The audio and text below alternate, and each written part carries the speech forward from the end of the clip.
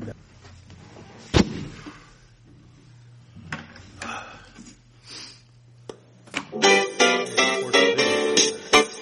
Erie's own Government Access, Channel 9, from the City Hall Council Chambers, it's time once again for the Taxpayers Hotline Show. And now, ladies and gentlemen, your host...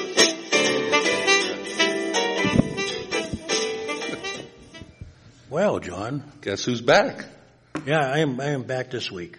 I know, we missed you last week. Personal business got in the way a little bit. Yeah, well, that's okay. Everything happens for a reason, you know. Yes. How are you doing? Doing good. We had a special guest last week from the Anna Shelter, and we had some good calls and talked about the shelter, and we talked about her experience out in Las Vegas. I don't know. She was out there when that shooting went down, and we discussed what that whole scenario and situation was like when that shooting took place in Vegas. I see they arrested the guy that sold the ammunition. Oh, I did see something about that. I mean, it's the times that we live in right now are the really scary times, Kaz. It's kind of weird. Like, yesterday I had a great experience. Took me longer to get into a Erie Bayhawks basketball game than it did to fly out of Chicago. Yeah. They're starting to, well, they have the new monitor, the metal detectors and stuff going on down there. It was easier getting into the White House than it was there. Was it? I haven't been down to a game since I heard that for that one concert when they first installed them. Yeah. It was freezing outside, and we had to wait 15, 20 minutes at the basketball game. Only 2,000 people there. Yeah. Well, maybe I'll give them a break. Maybe 3,000. Yeah. I mean, it's gotten to the sad point where we have to. Well, they only kept half the. Here's the thing, John. We spent all that money on a brand new arena. Yeah. It's got 2 doors, and they only opened up one door. One door. Yeah. They have 8 scanners. They only use 4 of them. Right. They have one guy going through purses. Right. What makes you think there wouldn't be a long line? I mean, what they should do is how they do it at the courthouse. Yeah. You know, where you walk underneath the thing and then, you know, usually belt buckles. Well, they do, but they make you, the process of going through women's purses is worse than going, I've been to Cleveland, I've been to Chicago, been to Allentown, Roanoke, gone through numerous airports, gone through White House security. Honest to God, I said, you know, the kid was so slow. Right. And then he was digging like he was looking for his next lunch. Yeah. And I'm going, it takes time. And you got people waiting outside. Right. Why is the other half not being used? Right. You know, and then, you know, your process is, it's not, okay, you got to go over there, then you get back. And then even going through the line is a lot slower than the courthouse. Now, you'd think these guys would be trained by now. Right. But they're not. You know, like I said, I went to the playoff game in Cleveland, got in way quicker. Yeah. It's like, you know, what are we protecting? I'm surprised we don't have metal detectors here. Well, that may be coming. Yeah. Let's see. Go ahead, caller. Okay, do you want me to go towards the outside so you don't hear the delay, or is it okay? That would help. I can't understand. I'm talking to Kaz. That's okay. No, John, go ahead. Go out in there. It's a lot better. Okay. So, I listened to what you had to say in November of 2014 when you voted against approving the study to demolish the viaduct. And I need your help, Kaz. I'm really concerned about this week's City Council agenda, and that there's a motion on the agenda to award the contract and another motion on the agenda to approve the demolition. And they never even looked at, in the study, what is the impact, air pollution-wise, of people having to walk on the connector. They never looked at that. And the information that the mayor is putting out about how much it would cost to save the viaduct, that isn't right. And Well, what makes you think that? What? I'm sorry, go ahead. Now, we've had 8 years to look at this. Numerous people have looked at it. People disagree on the numbers. How do we know which side is right, whether your side is right or our side is right? We can only go by the experts. As for the air control, they're well aware that the materials that are presently there, that are being generated by the recycling places, is hazardous to foot traffic. That they know. So, I mean, there's no disagreement there that, if you look at it from that standpoint, the bridge should come down. But we've been at this for 8 years. The CPR was told by myself 5 years ago that the clock was ticking. We're under the gun, this is not the city, this is the state and federal government saying, this is our contract, this is our timetable, make up your mind, okay? Now, correct me if I'm wrong, but from various sources, it would cost like $6 million to properly restore that bridge. Isn't that what the state? Well, see, the point is, this is where the debate is. The bridge is in bad shape. Well, obviously. Okay, now Adam says no, but, you've had numerous engineers say that structurally the bridge is bad. Right. Whether it's for foot traffic or not, you have to remember there's people and vehicles traveling underneath it too, to their businesses. Right. So it has to be made secure underneath also. Right.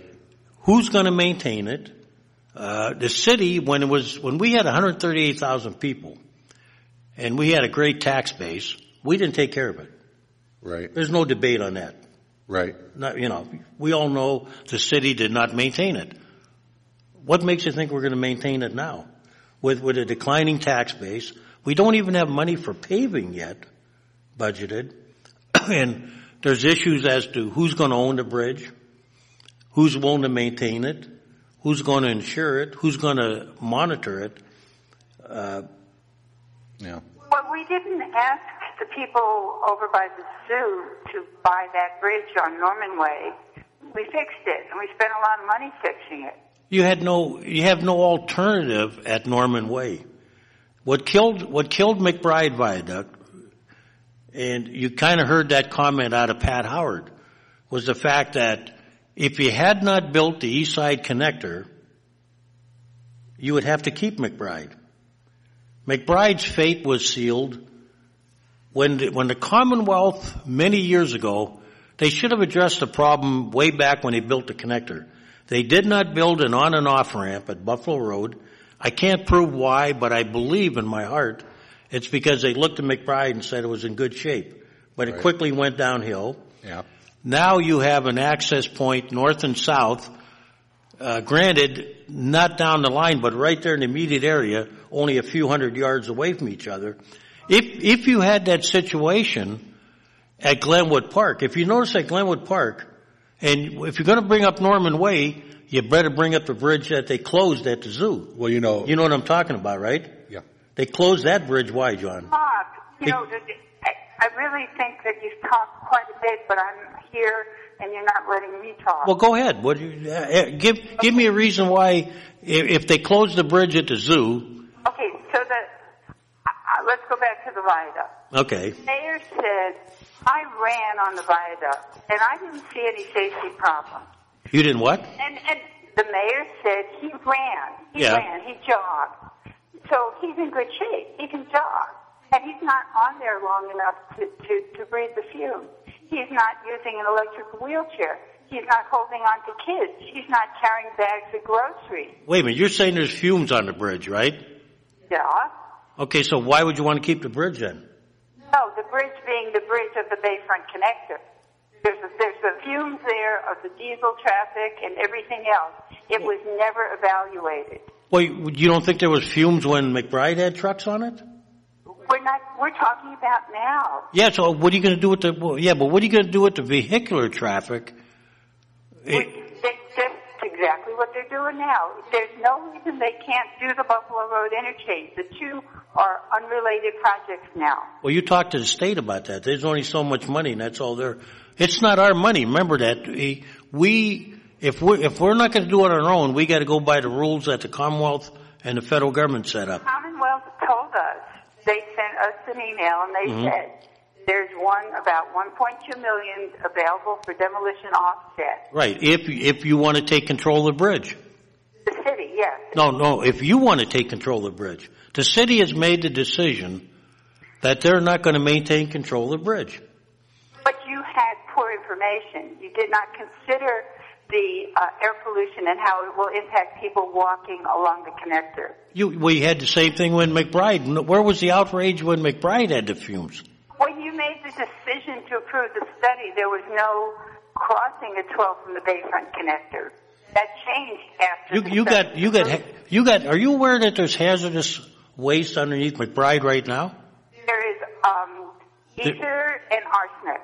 What? Jeez. And you want kids to walk over that bridge? Under the ground. It's under the ground. See I've been walking there for 10 years. You can't bring that up. You got scrap metals there and stuff. There's got to be more than that in here. As East Siders, Kaz, you and I have Okay, Kaz, I understand you have no comfort to offer me in my distress over how we are. No, I am distressed, but I have to. Here's how it works out. I'll give you a couple more minutes, Freda. But here's the problem. Right now, I have 95 cents guaranteed on every dollar. Okay?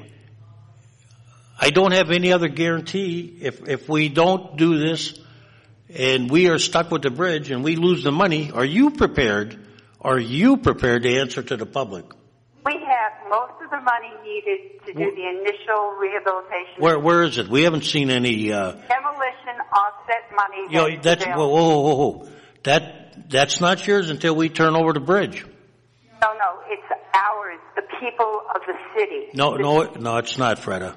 Over the bridge. Freda, the money is being. You obviously don't agree. No, Freda, you weren't at the. Is not in this project. Freda, were you at the same meeting I was at where they explained the 1.2 million?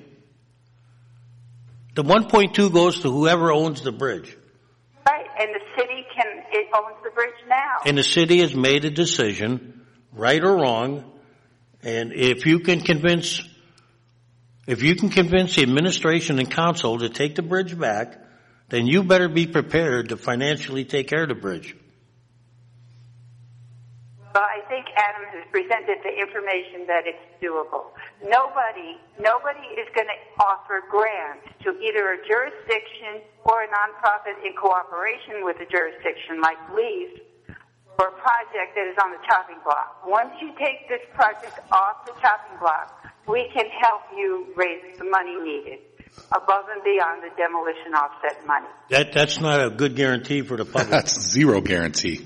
Well, hopefully we can find 4 people of good heart to Freda, it's not that I'm a cold heart, but I have to look at I have to be able to look at the 99,000 people that inhabit the city of Erie, and I have to be able to tell them that they're not going to be financially liable for something that we don't have the money to maintain. Sonia has put a motion on the agenda to have a hearing. I think it'd be great to table the other 3 motions. Well, then you better be prepared to, if the state or federal government pools the money, I'm going to send them to your house, Freda. Okay, I'll make dinner for them. Okay. What are we having? We might come too. But well, you and I have driven we're East Side guys, you and I. Look, in a perfect world, if we were Pittsburgh and we had the political power, we would have that bridge. But this was studied for 8 years. Mr. Trott was even on the committee and admitted at a public meeting that he didn't say anything because he felt his word wouldn't matter. Right. Well, why were you appointed to a committee if you weren't going to open up your mouth? Yeah. I mean, I'm not paraphrasing. This is what. Well, see, they've drugged their feet forever on the bridge situation. I mean, it's not us putting that in. You know what? The federal government told us this is their timetable. Now, we have to. It's now. We'll talk about it in a minute. Go ahead, caller. Hi, guys. Hi. Do these people are they structural engineers that know all about how that bridge has been deteriorating for years with the road salt going on? Deteriorating the concrete. It's not made of steel. It is a big project to restore that bridge. Well, if and the question that hasn't been answered yet is that I was told, and I don't know, and I'm not a lawyer, but we abandoned the bridge, I think, officially. And if we reopened, we closed it, and if we abandoned it, the bridge does not meet the current criteria for new bridges. Here's a question that, everybody... Well, okay, go ahead. Go ahead. I'm going to let John weigh in. Go ahead, sir. Oh, John. Oh, no, I mean... Anyways, I'm John. No, he's John over here. Go ahead, sir. I talked to a city engineer. I know one of the city engineers, and I guess he went down and looked at it, and he's all you got to do is touch that bridge in certain places underneath, tap it with a little hammer. He said, and a big chunk of concrete fall off it. And it's junk. It's gone. It's garbage. Tear it down. Look, I marched for that bridge, but that was 8 years ago, and nothing's changed, Well, these people don't live over there, and they're so concerned about the bridge, like it's in the end area or something. The bridge's fate was sealed when they built the East Side Connector. I mean, the lady pointed out about Norman Way, but if you remember going to the zoo, they closed that road, remember? The Norman Way Bridge was a small bridge. It wasn't as massive as the viaduct. Right, but what sealed the fate of the zoo bridge, which they don't mention, Right, yeah, right. was when they built that the new 38th Street, Right. which made that little. If you remember in the old days, we had to go around the zoo, Oh, yeah. then make a left, and then go right up. All that was eliminated. That bridge was not closed, but the zoo maintains it now. A couple things that, as far as that bridge goes. I've lived on the east side. I honestly, I do miss the bridge. I do too. But I miss it. But the East Avenue area, all that was in decline prior to the bridge. As far as that neighborhood, the decline of the businesses and the decline of that part of town was all before the bridge. Now, some of the estimates that I've heard are $6 million to fix the bridge to be drivable. But here's a question that I don't hear anybody talking about. The Franklin Avenue Bridge is going next. Is next.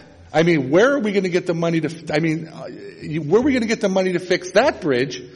Because that is a major corridor over there. Here's what I would rather do. If I had my choice, sir, are you still there? Yeah, go ahead. I drove from East Side Connector over to Franklin Avenue Bridge. There's not much going across the east side. It's kind of devoid of north-south passages. It would make more sense for the city to actually go to the Commonwealth and try to build a bridge somewhere between Franklin and the East Side Connector to improve access to the east side than it would be to rebuild McBride. And that may be a project down the line we need to look at, building another bridge on the east side.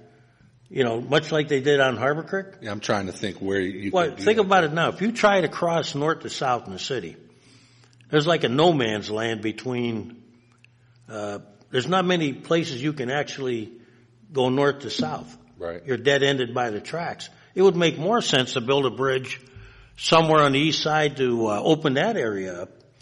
Than to put money into the McBride. Well, what's happened is, and a lot of cities have done studies. Like the Bayfront Connector has assisted in choking off that part of town. Yes, it has. It has not been. It's been good for the in and out of traffic, but as far as the decline of that part of town, it has definitely played a role. Cleveland found that out. A lot of cities are taking them out of there after they've spent the money because half the streets are now choked off going east to west. Right, because we cul-de-sac them all. Yeah.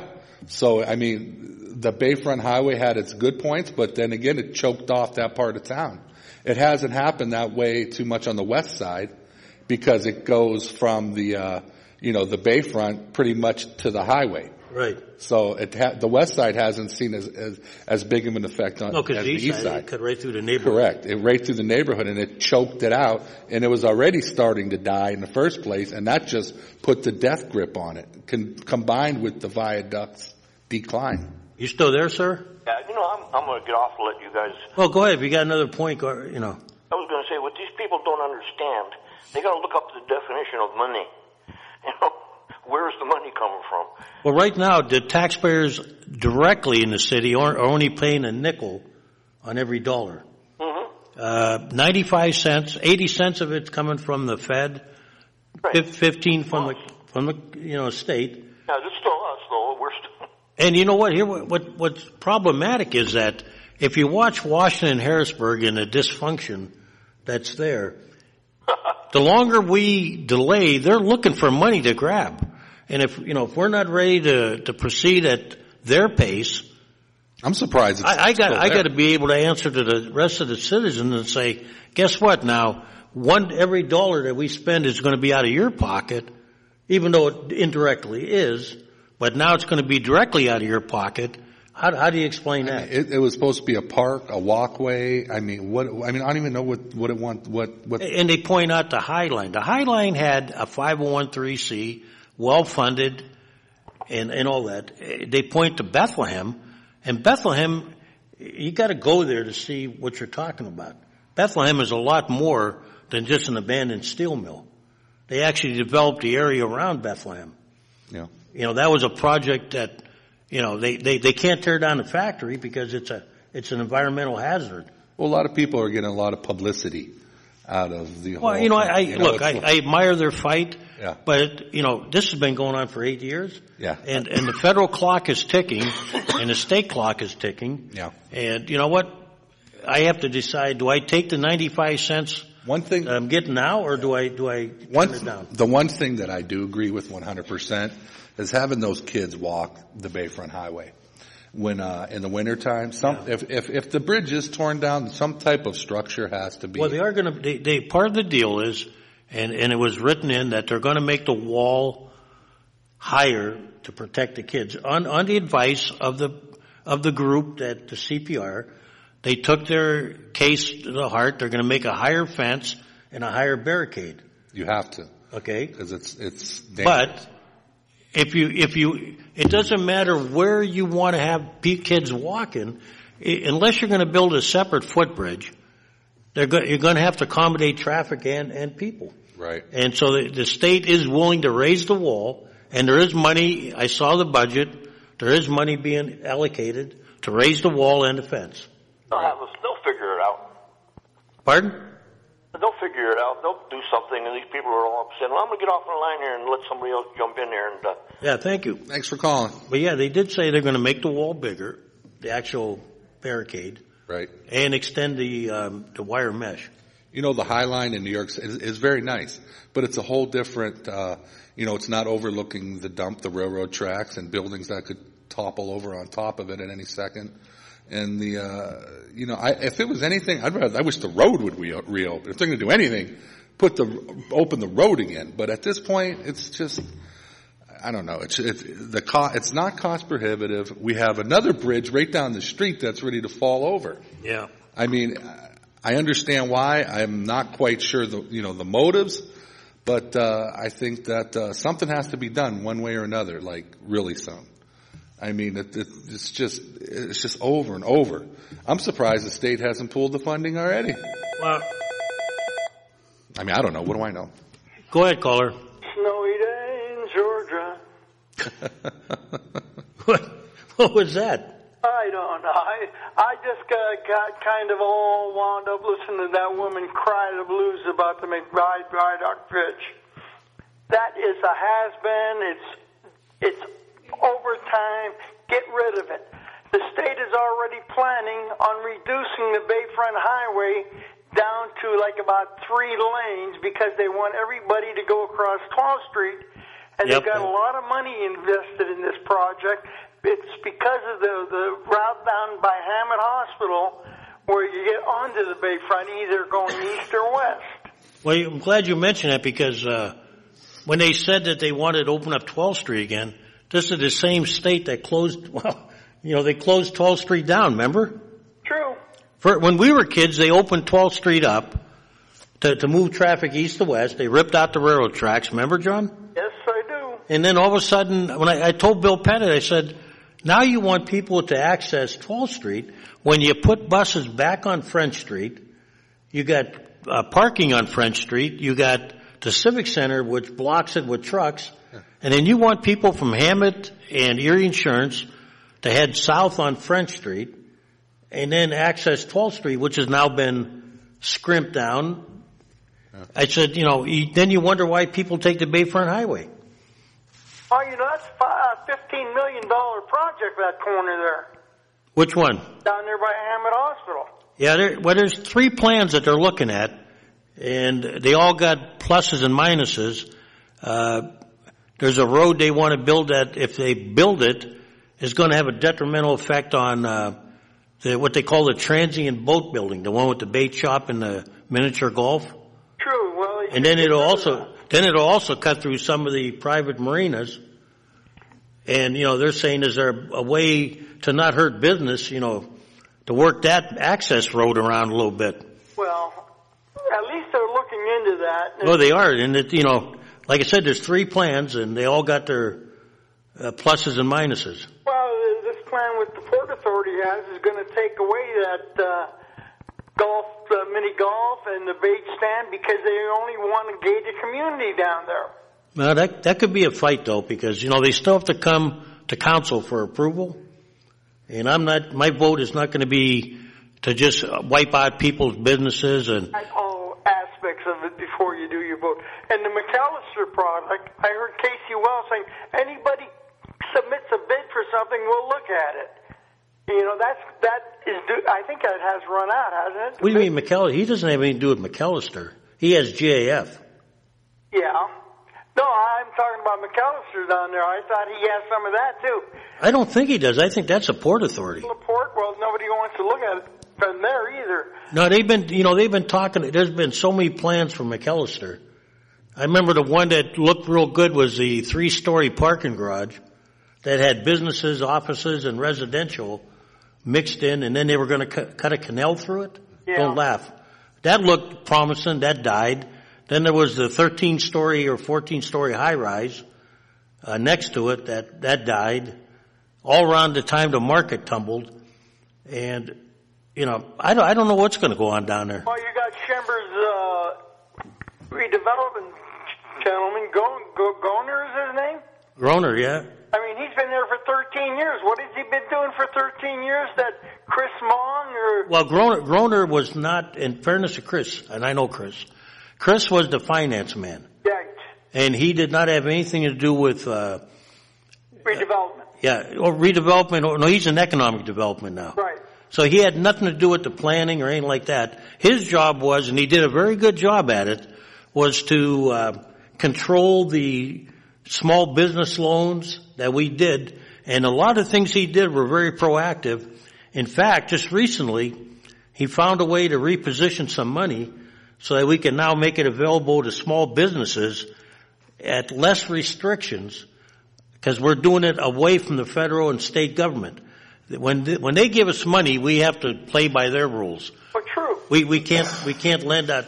I'll give you an example, like the Dairy Queen up by my area. They took advantage of a small business loan.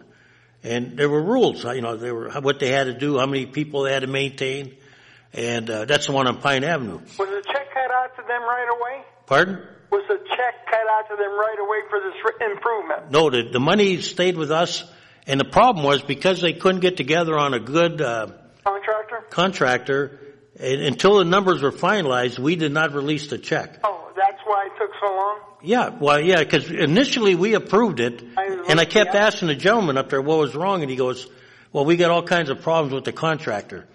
And so until they solved that problem, we kept the money on escrow.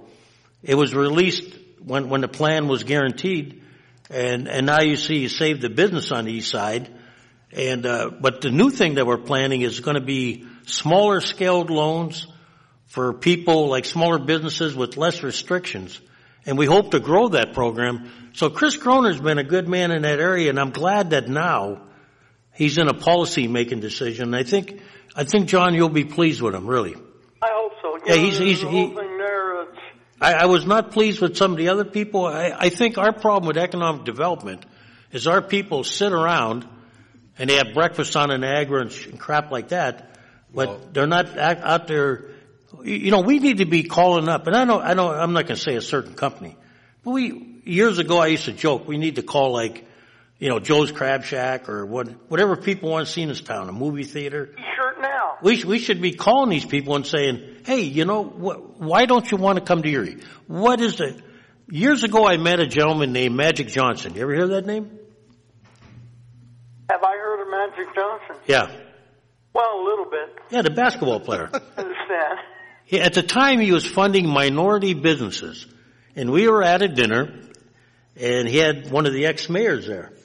And he made a statement which astounded me. He said, At the time he was dealing with, minority movie chain and Starbucks coffee. He had the franchise. And if you remember, we were talking about putting one in on Parade Street. Right. Well, he said no one from the city of Erie ever contacted him. Right. And at the time he was, the only thing he wanted to do was, it had to be minority owned. It didn't say where it had to be, although they would like it to be in an area that could use it. So I'm saying nobody bothered to call this guy. This is what your economic development people need to be doing. I don't care where they put the Starbucks. I really don't care. As long as it's in the city or something like that. So we need to call these people and say, what is it that we need to offer you? Then come to council and say, well, we need a tax break or we need a rezoning. I'm willing to do it. A few years ago, Erie was labeled by the state as a core city, which means, when it came to getting grants, we would be more favorable to attain them. Right. And, it got to the point where we were getting calls from the Department of Economic in Pennsylvania saying, Erie, where are your grant requests? What are you doing? And we never turned them in. Then that whole situation left town. Then Chris Mong came in. And then that's when you started reading in the paper, we got this, we got that, we got this. We could have had a lot more because we were a core city. Well, we sat there. We sat there and did nothing. But now, with the new guy, Chris Mong started the ball rolling. We got small business loans. We got LERTA coming in. At least, we're being proactive to bring businesses here. Prior to Chris, and it was bad. I don't know if you know this, but. Chamber didn't help us out. Who? Chamber. Chamber of what? Chamber of Development down there. The Chamber of Waste of Time? Yeah, you mean that place? They can't make up their mind who they like. I mean, they got so many we're like a shotgun. We're firing. Nobody knows what the left hand. We don't even have a right hand. It's like a shotgun. You don't know where the pellets are going to end. The left hand doesn't even know what the left hand is doing, let alone care about what the right hand is doing. True, and but only had six-figure wages, and they do nothing. You sit there and put out a little pamphlet once in a while. Well, I'm going to tell you who's going to start taking care of business, and it's already started. Is that group, the Downtown Development Corporation? What do you mean with Erie Insurance? Erie Insurance and that whole crew. Them guys, they've already made a purchase. I don't know if you know it or not. Did you know? No. Sherlock's Park Place. They bought it? They bought that. From Tippy. From Tippy. And look out. I'm telling you, the downtown, I said this 2 months ago. The downtown landscape is going to be changing drastically. Within the next 10, and I mean drastically. I hope it becomes more than just a bunch of. I won't go any further. It's going to be changing drastically. I'm just going to tell you right now. The woman was talking about the McBride viaducts and the fumes. She got to get on 38th and Liberty, 35th and Liberty, and 38th and Page Street. There's fumes all over. Well, the trouble in America, as a whole, America is a fossil fuel burning. Yes, it is. If you go to Europe, I was amazed when we were in Poland. I couldn't believe this. We left our hotel. We walked up to City Hall, which wasn't a big walk. I'll be honest. Then we sat there and said, now we're going to the Maria Curie University. So we're looking for the buses. There were no buses.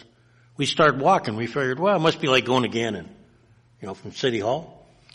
2.5 miles later, we got to the campus. And this is what you see in Poland and Europe.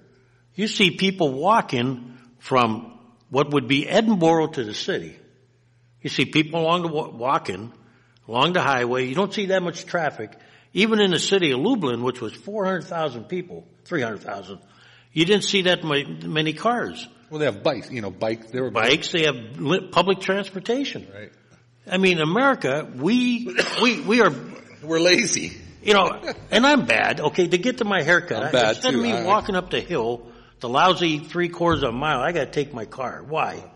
Right. And I'm guilty. Okay. We're all guilty. We're all guilty because we are lazy in America. We are. When I was a kid, you had a bicycle and you walked to school. The other day I went there and 90% of the kids are being picked up by parents in cars. Yeah. So you wonder where the fumes are coming from? Yeah. People better wake up. This is this is not New York. This is a major city. Fine or no. When you're 90,000, 100,000 people, you're a major city. You're going to have fumes.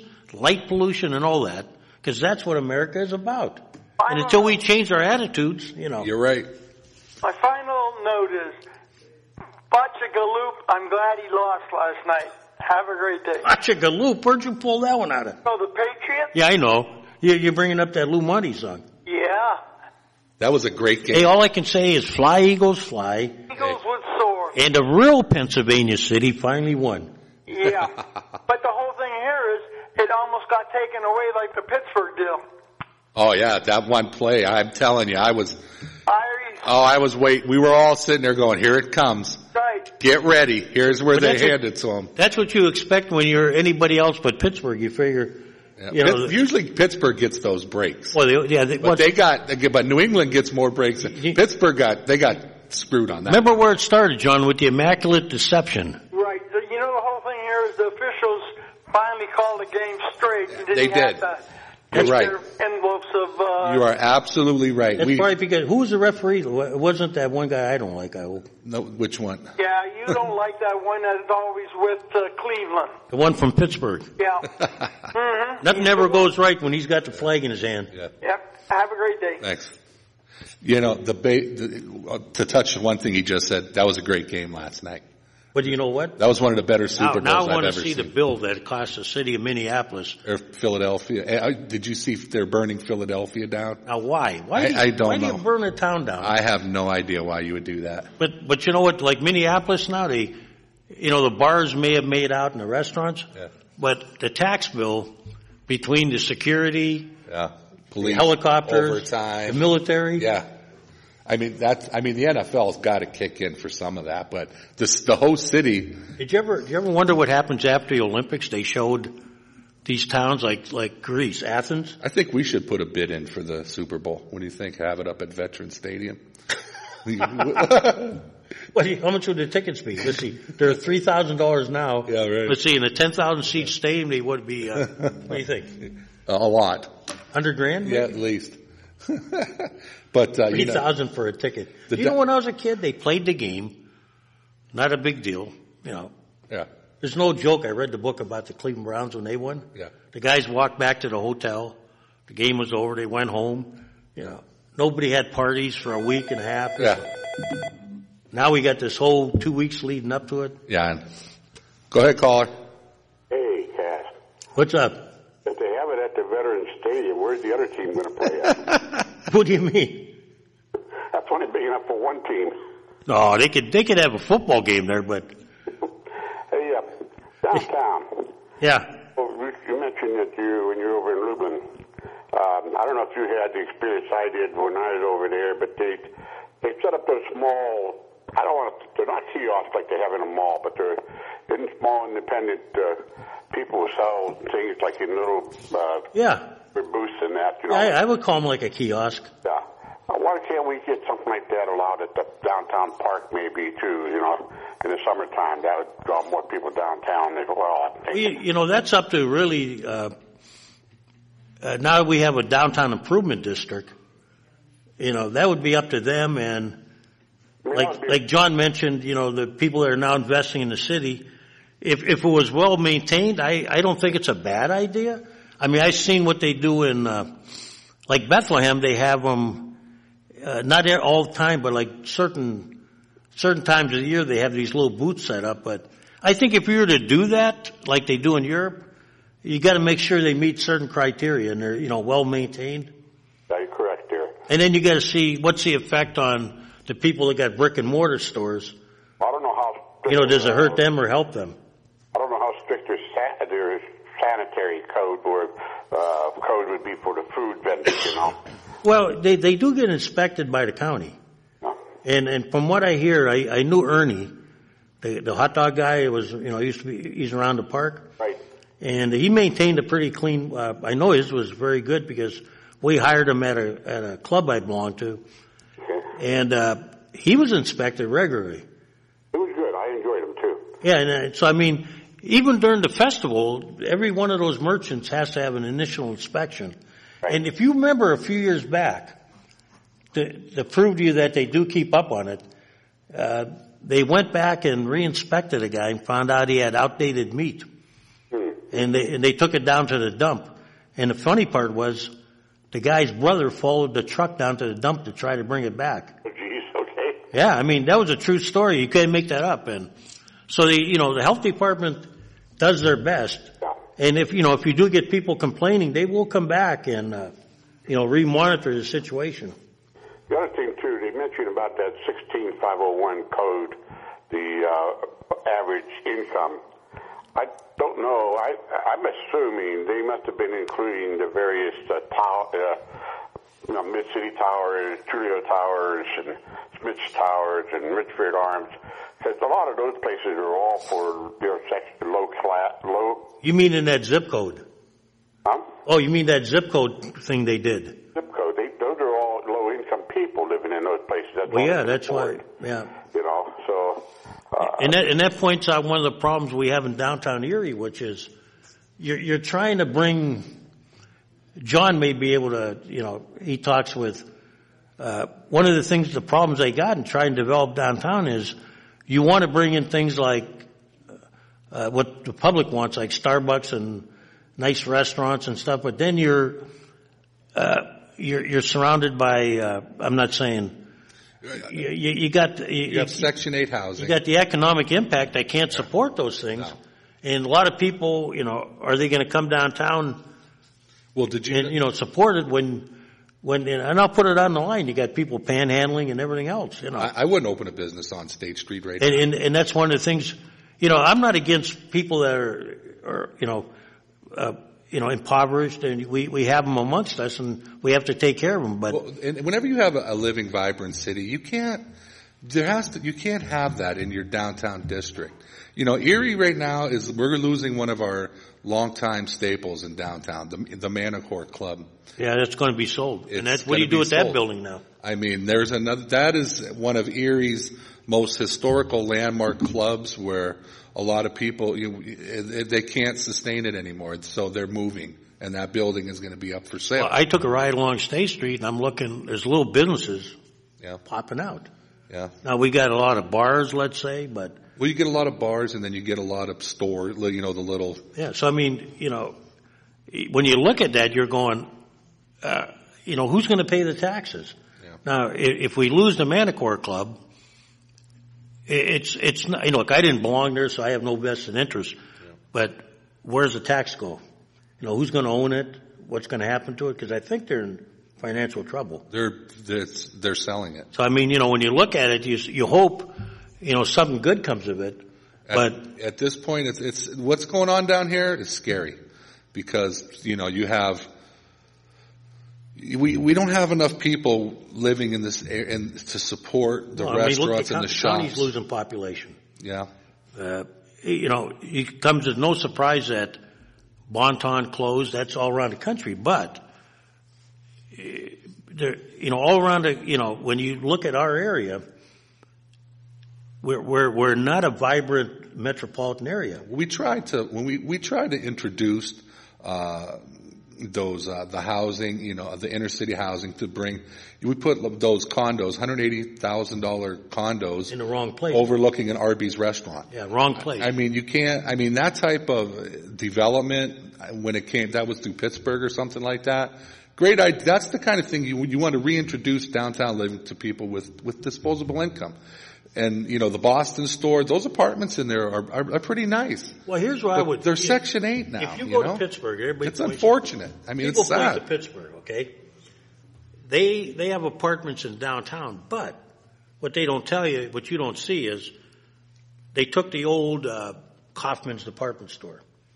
Okay, they put now you can't do this in Erie. They put a McCormick and Schmick's in there. That's a high-end steak restaurant. Well, for Pittsburgh, you got big businessmen down there, so you got that core there. Plus, you've made it so that people who work downtown Pittsburgh, who have the economic income, have chosen to live downtown. Right. Because there are things to do. That's what I think you're saying that's going to happen. Right. Okay, when they get that settled to where downtown takes on a persona. Yeah. Then you can have apartments in certain, like the Boston store, you can upgrade them. Yeah. You can make them more accommodable. But the real gem, and this is where I know everybody disagrees, The water is pristine. We need to see the water. Every town that has a waterfront has a district where they have put residential and commercial aspects in it. You have to. And the way our system... it's just so you don't do the whole thing. No. And I think... That's where the word mixed use comes in. Right. But putting all those apartments over in Arby's with bars behind you that make, if you want a quality of life, how are you going to sit on your back porch? Yeah. And if you don't like the kind of music that's being played, right, or you got the sound of kids walking up and down the street, intoxicated, yeah, I don't think that's what you want. You got to remember that was built when Griswold Plaza. That's nice, but it wasn't. There's a lot of transients. And there's a lot. You can't. But I think they've been like you can't build. Let me finish that thought. Yeah. You can't build $180,000 condos 1 block away from the Mental Health Association. And the homeless shelter, where you just can't do that. I understand the needs of why those places are there, but you can't locate $180,000 condos 1 block away from there and expect people to spend that kind of money to overlook an Arby's restaurant. Well, they wanted people to walk through Griswold. You're correct in some of that, and I would think, I was going to try to mention here, Cash, I know in Pittsburgh, where Homestead is, they took where the mills used to be. Yeah, that's a very nice development there. And I'm wondering, what would it take to maybe try to bring something like that into downtown there, even if at a smaller scale than what they have there, because they really had to go around and expand it all out. Well, we're trying that at the GF site, really. Right. Let's see if we can't get somebody that was involved in developing that to give us some guidance and maybe encourage maybe businesses from there, like Eaton Park and all, they're down in that area. Well, isn't Homestead where they got the Lowe's Theater and the Buster and Jerry's? They got some down there, yeah. That's where the smokestacks are, right? And, like Lowe's hardware store, Lowe's hardware, yeah. Yeah, and they got the big 4 smokestacks there yet. Yeah, they still have them. Yeah, that's what we're trying to kind of do down at GF site. You can't get rid of that smokestack down there because that's a historic marker. Well, they also tell you that everybody says, why don't they tear the one down by the library? You can't do that. But it's loaded with carcinogens. Well, not only that, but that's a historic marker. That was the first smokestack built in the United States using a floating scaffold. The only reason I know it is that I know one of the guys that was the carpenter keeping that scaffold floating up that chimney as it went up, and that is marked in the National Historical Markers Systems. So you can't tear that down. That's why that was left. Right. It's... I'll let you go. Somebody else can call. Hey, thanks, Doc. And he's from... when it comes to the developers, we're not getting anybody. Because let's say if I run a corporation, a development corporation, and I get, there's this property, then I start looking at the demographic study of Erie, the population decline, the school district, the taxes. You're not coming here. The lack of income, it's like, forget that one. You got to remember, people that don't live here, that live out of town, we're just numbers. We're just a set of numbers. Here's a perfect example. My parish priest, I'll hold my thought. Yeah. Go ahead, caller. Hello? My parish priest, many years ago, contacted someone about putting a restaurant at East Side. And all they did was look at numbers. What's that? On who? Go ahead, caller.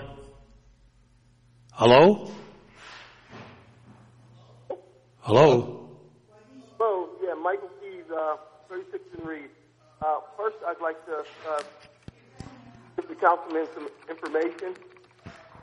Can you hear that? He's cutting out. Yeah, he is. Hello? I got it up all the way. Okay, you try it. Go ahead, caller. Hello, Michael Keys, 36 and Reed. Here. I just wanted to give the councilmen some information about the viaduct. According to the papers that I've seen from PennDOT, the mayor has till the last day of this calendar year to sign the contract, and so that the funding isn't in any danger of being lost through a slowdown process or a re-engagement process. And the second thing is, I know the mayor wants to go to a full 10-year LRTA. My concern is we have almost $500 million of construction going on, which is going to be going on. Why would we not realize any of this tax income until 2030? I think it's important that we capture that money and capture those taxes during this time, and I think that would be a recommendation, and that would help the city. When these other buildings go up, it will add money to the city coffers. What do you're saying that, let's take Erie Insurance for exchange. Okay, what are you saying that they're not going to pay? Well, if you haven't heard, the mayor wants to reintroduce a full 10-year LRTA. Well, I think also, and council talked about this, right now we're limited to only a certain part of the city. And that's not helping people, like if you wanted businesses to come south of 28th Street, let's say, that's not going to help them. So in other words, if you're building downtown or into what they call the CDBG area, which I think now LRTA is only in, that's what I was made aware of, then that's detrimental to people who want to make some changes like in the other parts of town. And so what they're offering is that there's a chance that if you can get people, look, this is a long-range project. If you read the comprehensive plan, it talks in terms of 10 years and 20 years.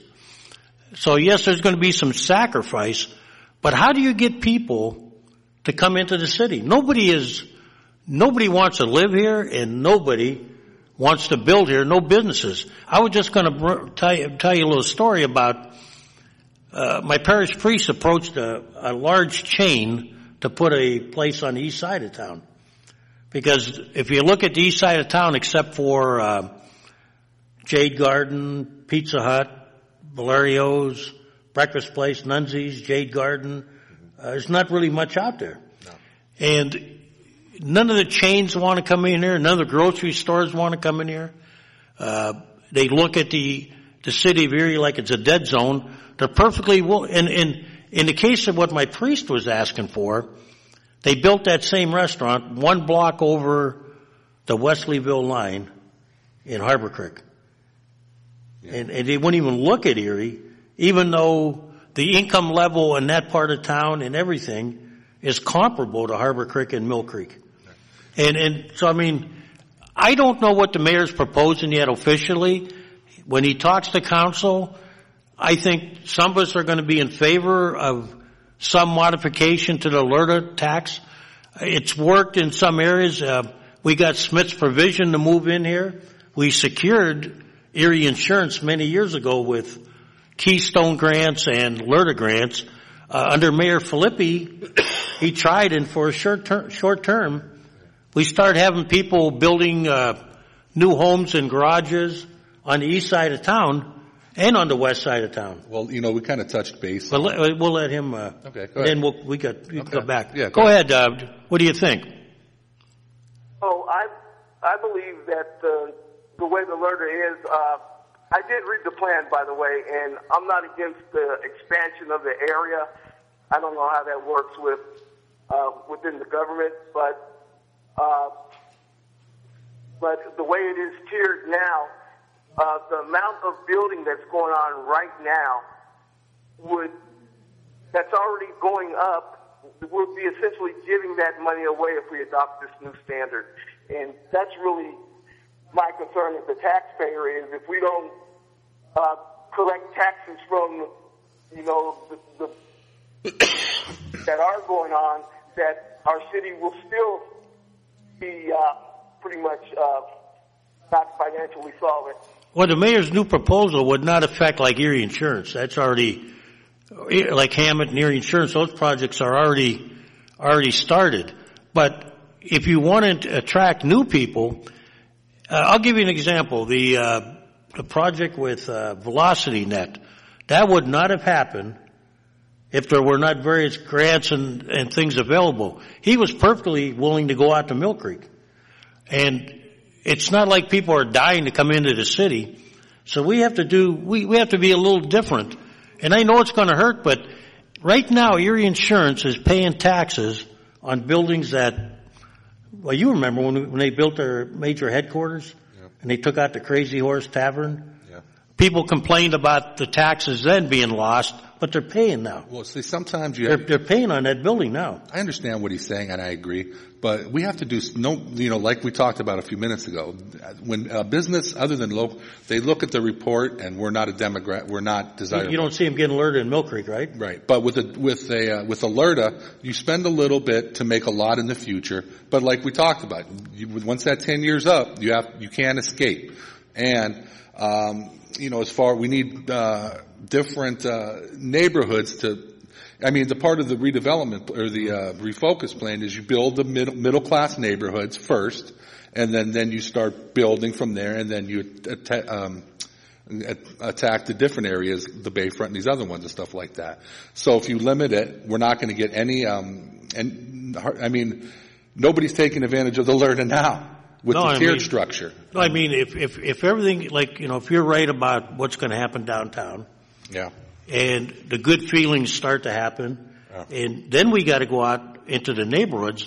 I mean, we got to start in the neighborhoods where they need a lot of help, okay? We need to start building some high quality housing out there. We have an opportunity right now to where we have a lot of people with a lot of money to start investing in this downtown, and we need to give them the tools and the opportunity and work alongside with these people to get other businesses and other people involved in order to help bring the downtown area back. And then once that happens, it'll spread. The West Bayfront will grow, the East Bayfront will grow, and if you attack the the middle class part of the town, it's like the refocus plan.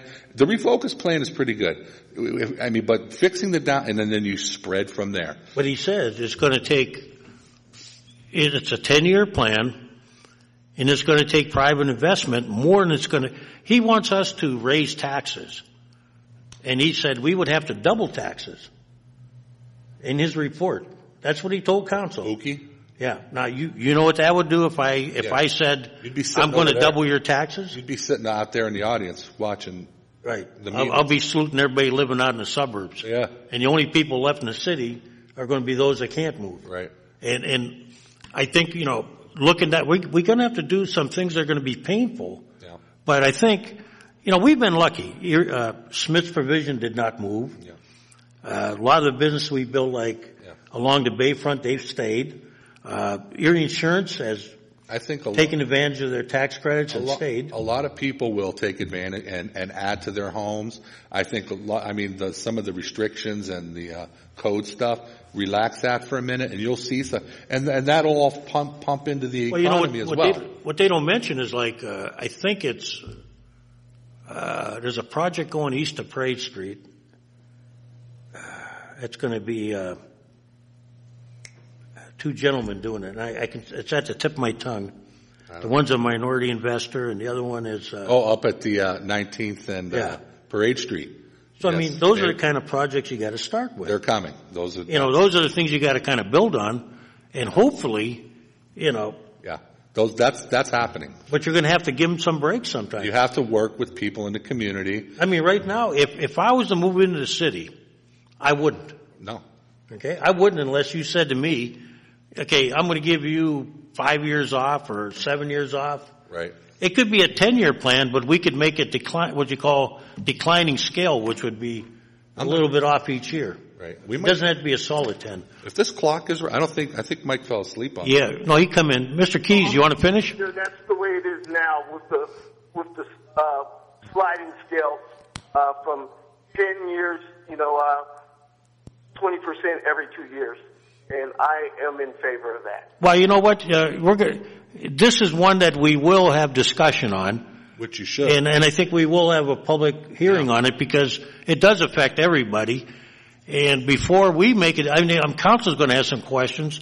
I'm not against it. I want to see what's the best plan for development, but also, what helps us because, look, we can't increase taxes. That's out the window. That's nuts. We might have to do a little bit, but doubling it like Buki said is that's not even. We've got possible. one chance at this apple, and we better work with these people and these organizations and do what we have to do because we got one chance. And once that chance is done, we are done. So, Mr. Keys, we got to get off the air, but thanks for calling, Mike. But I want you to. But his point, he's got a good point. I want him to be when we have when we have these discussions, we need to hear from what the public wants because I'm telling you, we cannot double taxes on people. That according to Buki, everybody quotes Buki like he's Moses coming down from the mountain, but. If you want to pay double the taxes like he suggested, $650 million, 10 years. What's that mean? $65 million a year. Now you can look at Erie Insurance right now and say, oh, that's great. We got the first year covered. But year 2 and 3, there's not going to be any $50 million project by Hammett. There's not going to be no $100 million project here. Right. If there isn't, where are you going to come up with that money? Now Buki said you have to be able to double taxes. Invest in yourself. Easy for him to say. He's not sitting up here. And that's part of what LRTA is. Before the last council went out, we talked about LRTA. And I think everybody knows that, limiting it to a certain area sounded nice. But if you live where I live, or you're south of 28th and you go, I'd like to do something. Mm-hmm. But there's no advantage to me, Right. Or if you're a business that wants to come in, and, we've had businesses go in and out. How are you going to, if they go to Mill Creek, they're perfectly willing to pay whatever ransom they got to pay because they got the numbers, the traffic. We don't have it. Right. When you come to the east side, they said, we can't put I'll tell you what restaurant, they can't put an Applebee's there, but they can go one block over and force everybody from Erie to drive out to Harvard. Right. Why can't we have it on our side of town? I agree. Maybe you have to say, you know what?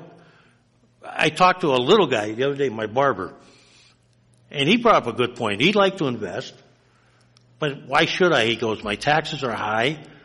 I could go out right now to someplace else and everything is better. Yeah. But, it's good for discussion. Well, Kaz, I believe we're off the air, and I'm pretty sure. No, we're still on, but we will be. Yeah, this is not on tape, though. Oh, okay. But listen, I want to thank you for having me, and thank you guys for coming in, too. So we appreciate the calls and everybody else that called today, and everybody. I thought it was a pretty good show overall. So thanks for having me. And the debate is good, even though we don't agree all the time. No, you can't. Not everybody agrees on everything, so it's always good to talk about stuff, though. So. Thanks for having me, Kaz. And Mike, thanks for your help. Hit the tunes.